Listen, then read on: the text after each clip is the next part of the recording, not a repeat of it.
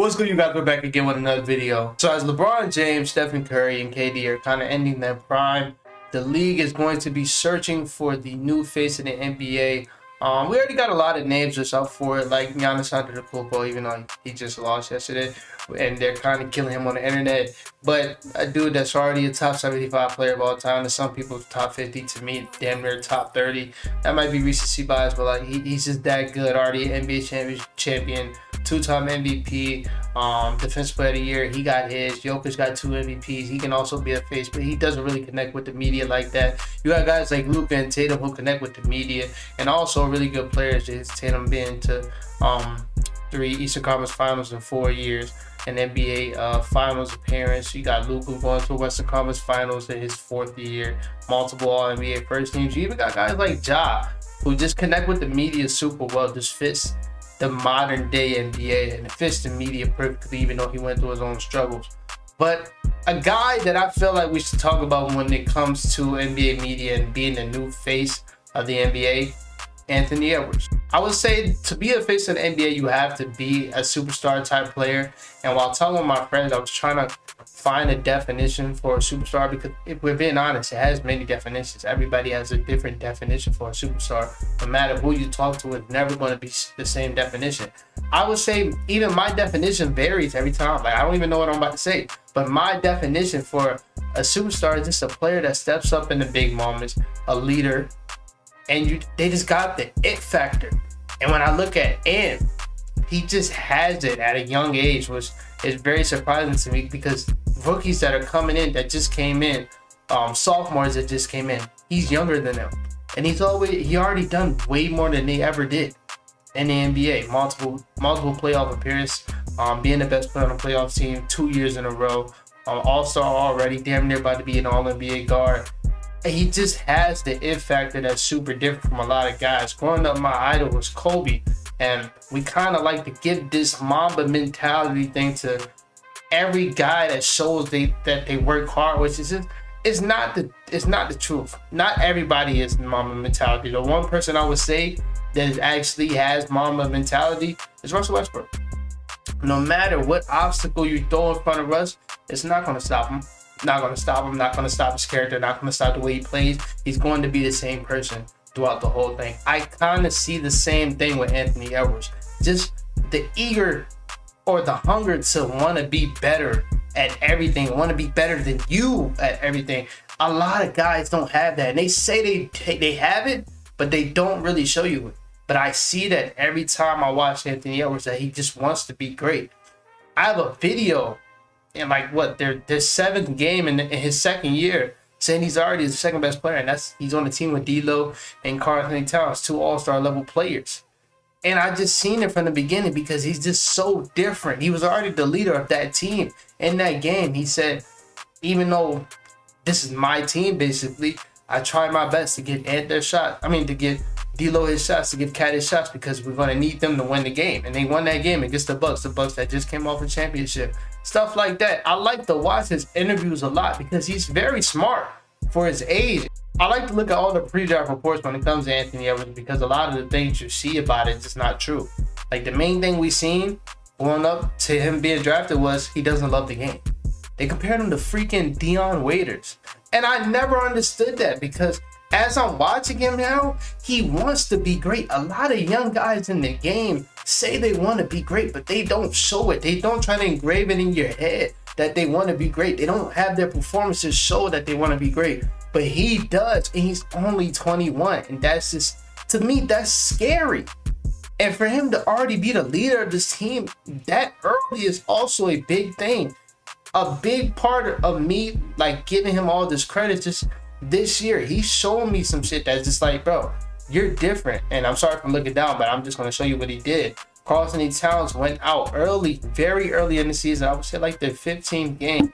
And around that time, they were 10. No, it wasn't a 15th game. It was the 13th game. It was against the Wizards. Around that time, they were 10 and 11. It was a very disappointing start to the season. You just made a trade for Rudy Gobert.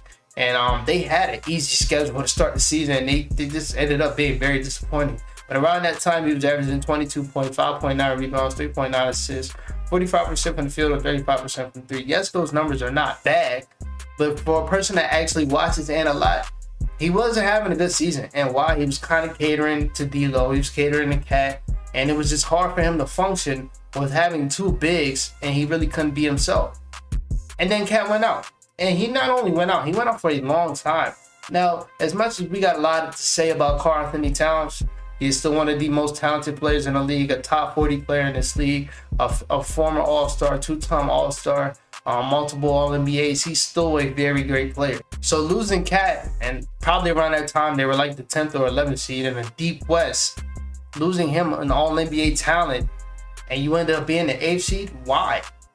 What happened for them to be the 8th seed?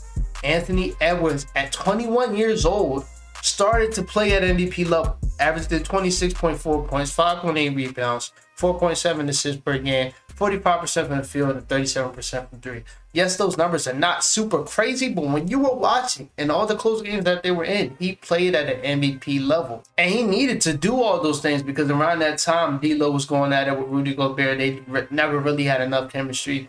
The team was bad compared to last year. The whole team in itself didn't have enough chemistry. And they needed somebody to carry them through that because they're just missing, to some people, their best player. And what did he do at 21 years old? He put the team on his back. What did I say to you guys yesterday in my video about all NBA teams? This Timberwolves team is not that good. It's not that good. They gave up too many pieces for Rudy Gobert. Even though I think Rudy Gobert had a decent season, they gave up too much pieces for Rudy Gobert. When you compare this team to teams like the Mavericks or the Portland Trailblazers, those teams are kind of on the same level. But what did he do? He led his team to the play-in. He won well, he lost one. He won the play-in game to get them to go against the Nuggets. And it's just like, bro, not a lot of guys have that ability to carry this early in their careers. Stuff like that. It's a thing of being a superstar on the court and off the court, because we'll talk about off the court later. But at this early in his age, he's showing that he's going to be one of the best talents in the league. So for him to carry his team all this way, if he was to have a bad playoffs, I wouldn't mind, because mind you, also in the play-in game, he fucked up his shoulder.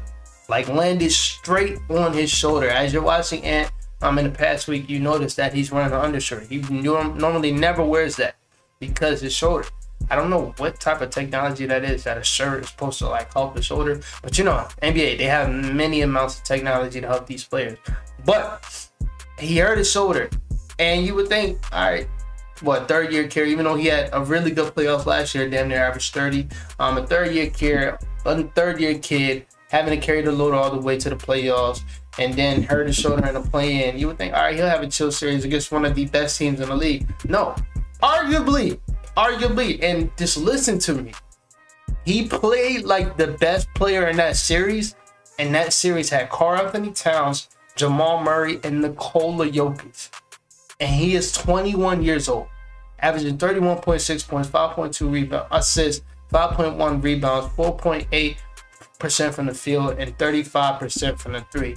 He played damn near like the best player. Shout out to Jokic, he had a great series. Shout out to Jamal Murray, he had a great series. But Anthony Edwards at times looked like the best player on that court. And it's just leading by example. I'm going to say it again. A lot of young guys are going to say they want to be leaders or they're the leaders of their team. But you don't see it in the big moments.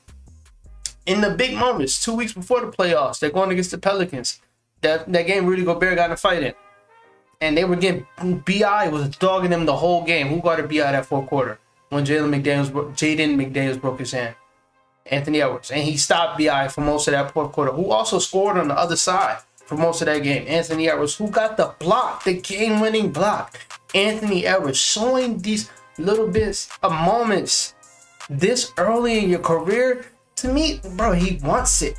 He wants it. And then the sad part was, for me, seeing them fight so hard. They won game 4, I believe. Matter of fact, before that game, he said, I'm not getting swept. I don't want to get swept.